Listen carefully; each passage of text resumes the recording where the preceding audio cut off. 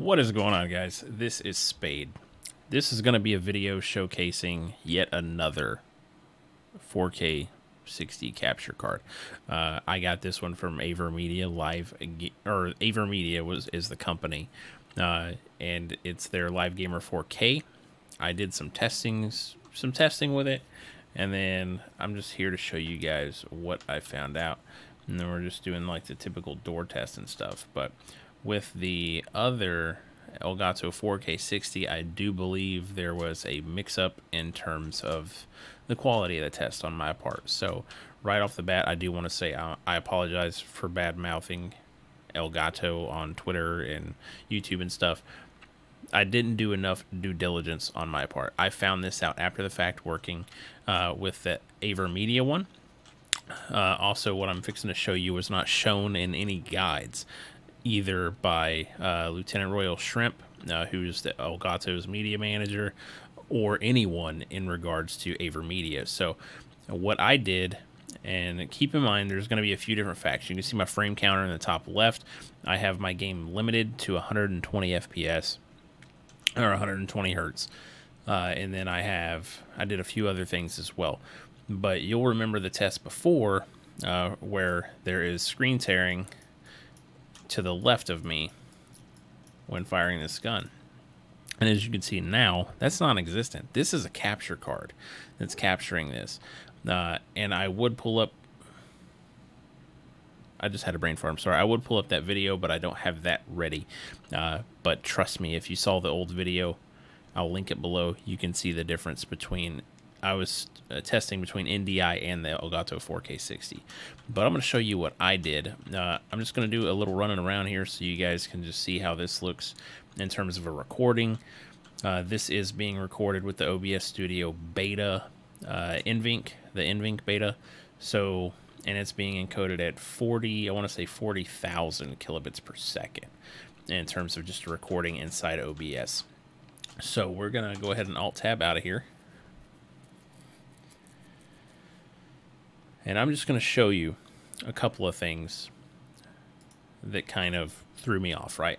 So most people, whenever they're going to clone their monitor, the common person, which what I was doing, I was going to display settings, coming down here and just clicking here and going to extend or duplicate. This was the problem. This was causing the problem. Now, I'm not sure if this was also causing the problem of screen tearing on the Elgato 4K 60. That card's already been returned, so I just can't confirm it, and I apologize for that. But I was having the same issues with screen tearing and stuff like that before I actually figured this out. So whenever I would go in here prior and I would click Advanced Display Settings, this would actually show 4K right here. This would show 4K 60 hertz on the capture card. And that's where I was getting a lot of the tearing because it's sending the wrong signal even though I have it scaled to 1920 by 1080. So what my brain was like, something's wrong here. So what, and I kept seeing it, I could separate them individually whenever nothing was being cloned to 144, and it wouldn't, and it would be fine. But the second I cloned it, it would go to 4K on the capture card, 60 hertz. So what I did, I went into my Nvidia control panel, which you would just get there by right-clicking on your desktop and going to NVIDIA Control Panel. And what I did, I actually just hit Set Up Multiple Displays, and then all I did is right-click and hit Clone With. Since I only have two things connected to a video source, that's all I did. I right-clicked, hit Clone With. The first thing you can do is make sure your refresh rates are equal. Another thing about this capture card that a lot of people don't really touch on is it can't do 144 hertz. It says it can, but it can't. It does intervals of 60 essentially. So it's like 60, 120, so it doubles, right? So 60 times 2 is 120, 120 times 2 is 240. That's where it gets there. So even though I have a 144 hertz monitor, I got these results just clocking it down to 120 hertz. It's fine. Most of my games average around that anyway, so it's not a huge issue for me. So once I made sure they were both at 120 hertz, I went down here and just hit right click on the monitor, hit Clone With 1 and 2 since I only have one monitor and the capture card, and done. That was it. That is all I did on this. Now, I'm sure you could set up some things inside OBS itself to do that, but this is what fixed my signal being sent to the capture card, which this is the I'm pointing, but you can't see me pointing.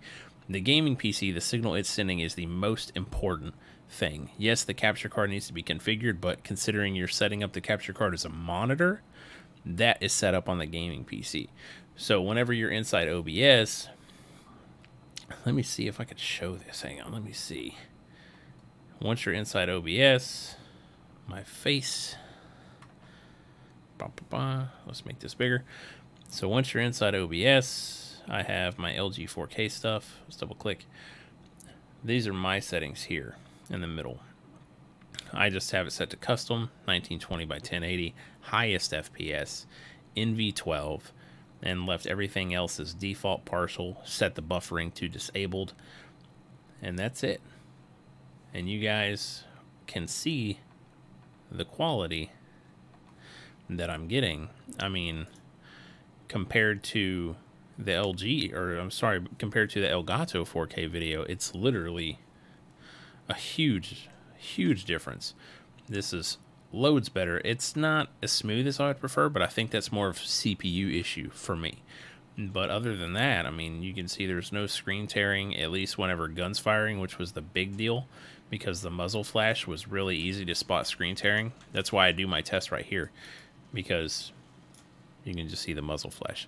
And this works great.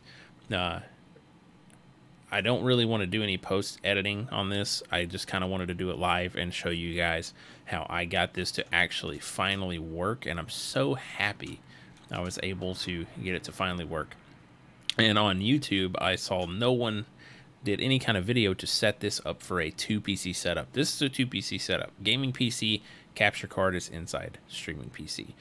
And the spec requirements are also a little off. Now, my streaming PC is an AMD FX 9590.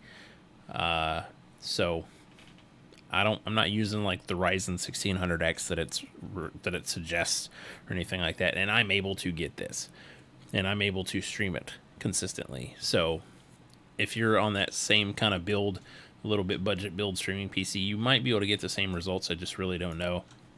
But otherwise, I just wanted to hopefully get this out there, help those of you that had some questions of how to set it up or that were having any issues. And for those of you that are having issues setting up your Elgato 4K 60, this might work too. Just remember to do it through your actual Nvidia control panel. I'm not familiar with the AverMedia like Radeon settings, if it'll work through there. But do not clone inside your Windows, like your Windows 10 system. Like actually do it through your graphics card program manager.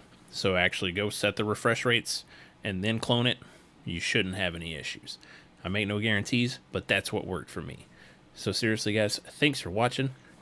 I appreciate it. If this video helped you out, leave a like on the video so it can spread the word, help other people out there. Seriously, thanks for watching. We'll see you dudes on the next one. Have a good night.